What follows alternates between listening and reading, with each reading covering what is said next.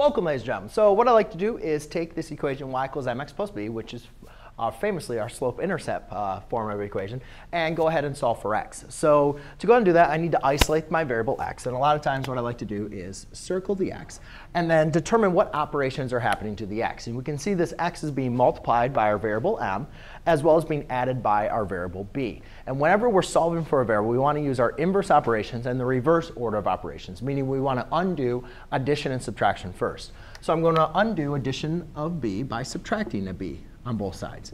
Therefore, I have y minus b equals mx.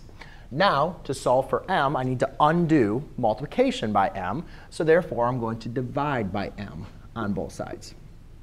M divided by itself is going to equal 1. So therefore, I'm going to left with y minus b divided by m, where that m can divide into both of those. So my final equation would be x equals y over m minus b over m.